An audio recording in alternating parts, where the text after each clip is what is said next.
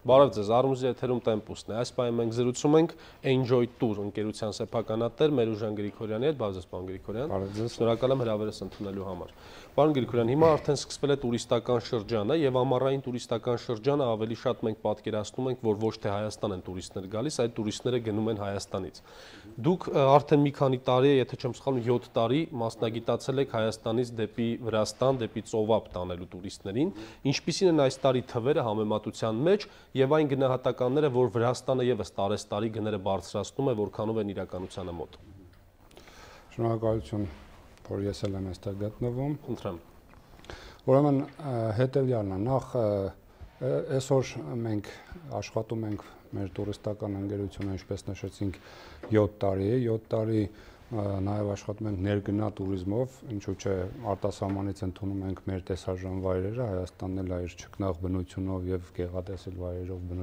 ուրեմն туриզմի հետ կապված։ Իսկ որ երկրներից են հիմնականում գալիս, պարոն Գրիգորյան, Հայաստան։ Հիմնականում Ռուսաստանի Դաշնությունից ենք մենք շատ հյուրեր ունեցել, հանգստացողներ ունեցել, որովհետև իմ կապերը բնականաբար Ռուսաստանի հետ մեծ ա եղել, այսպես աշխատացրել եմ իմ կապերը, այսպես ասած, ընկերների միջոցով եկել են, ասենք, ընկերները ու այսպես էլի գնացել են, պատմել են, անձնական միջոցներով փորձել ենք, այո, մեր երկիրը ուրեմն այսպես։ Իսկ Վրաստանի հետ կապված, ինչպես հայտնի է բոլորին, այս աժիոտաժը, որը սկսվում է հուլիս-օգոստոս ամիսներին, ուրեմն հիմնականում Աջարիա, Քոբուլեթի, Բաթումի հանգստյան գոտիների հետ է կապված։ Մենք ուրեմն շեշտը դրել ենք Քոբուլեթի քաղաքին, որովհետև նախ առաջի հերթին, որ այսօր բնակչությանը հետաքրքրում է մատչելի գներով իր հանգիստը կազմակերպել։ Ու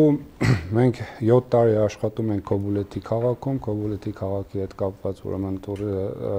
հյուրանոցների հետ եւ տարեստարի բնականաբար ուզում ենք, որ մեր հաճախորդների համար ավելի լավ պայմաններ լինի, ավելի լավ հանգստի կազմակերպում լինի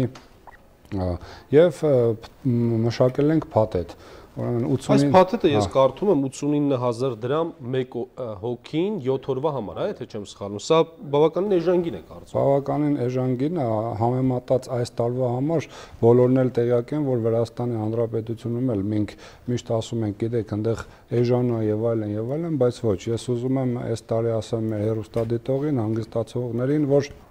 Վրաստանում այս տարի բավականաչափ գնաճ է տեղի ունեցել եւ ովքեր որ ուզում են գնան այնտեղ հանգստանան,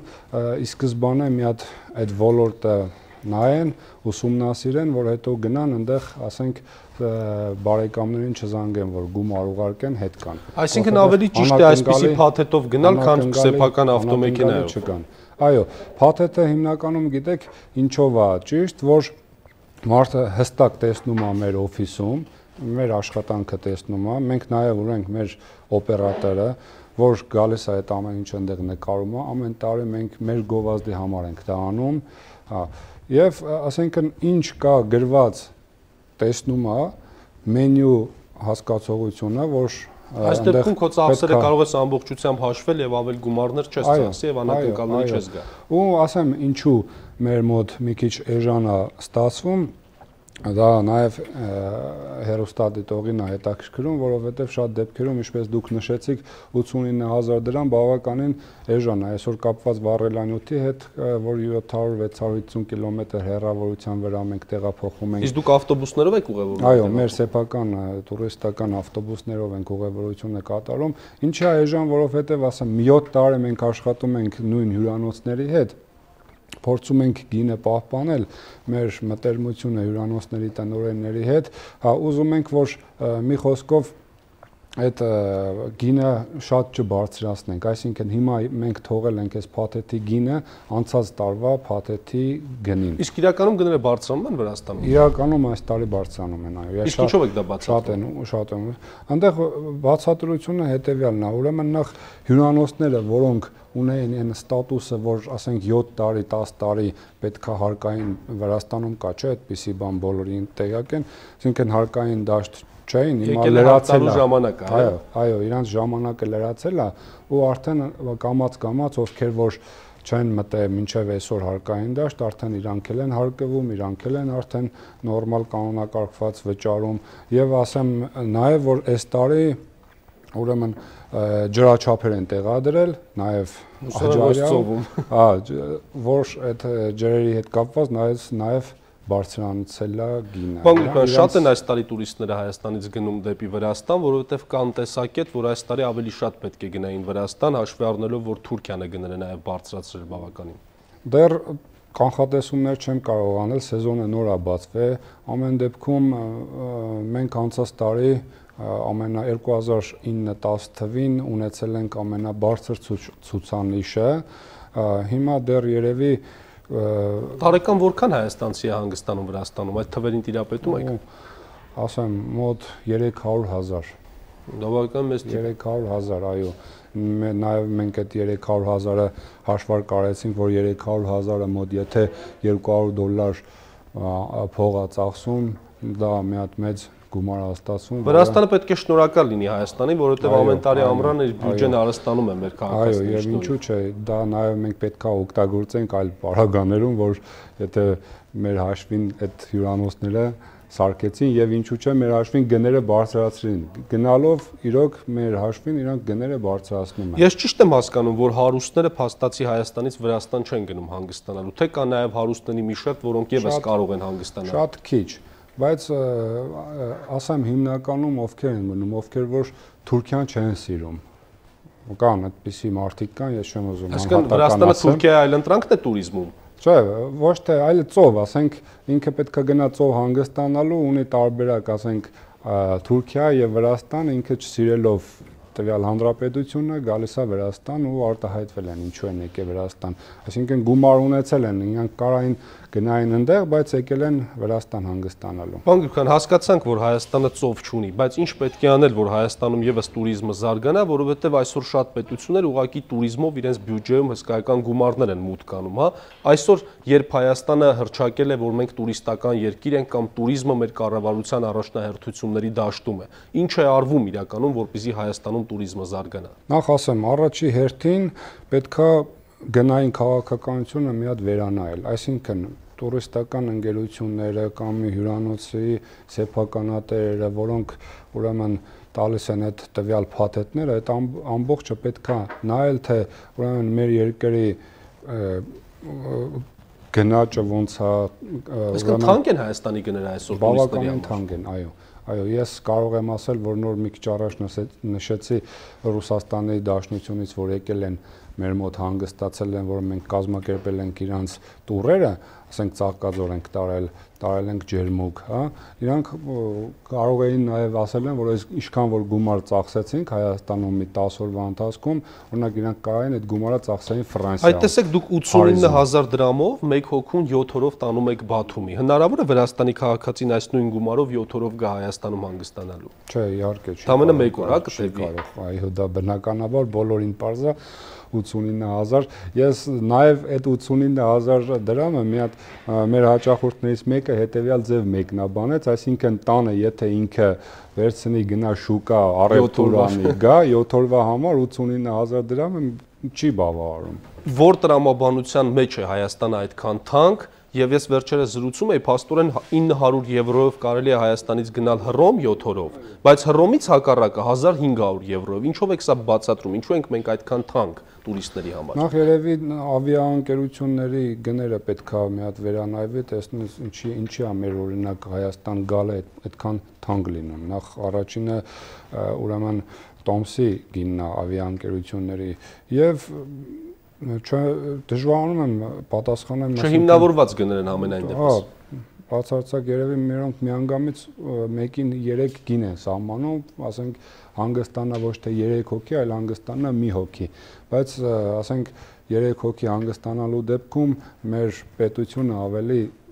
կբարգավաճի, ավելի լավ կլինի։ Պարոն Գրիգորյան, դուք արդեն 7 տարի աշխատում եք վրացական կուրորտների հետ, նախագահ Սաակաշվիլին պարբերաբար հայտարարում է, որ պետք է Կոբուլեցին Բաթումին դարձնի համաշխարհային կուրորտի այսպիսի մի դաշտ, դուք հավատում եք այս խոստումներին եւ իրականում հնարավոր է արդյոք այդ տարածաշրջանում ստանալ այնպիսի մի կուրորտային իրավիճակ, որը կարող է մրցակցել եվրոպական կամ ուկրաինական կամ թուրքական կուրորտների հետ։ Ասեմ, ուրեմն եթե համեմատում ենք մենք 7 տարվա առաջվա Աջարյան եւ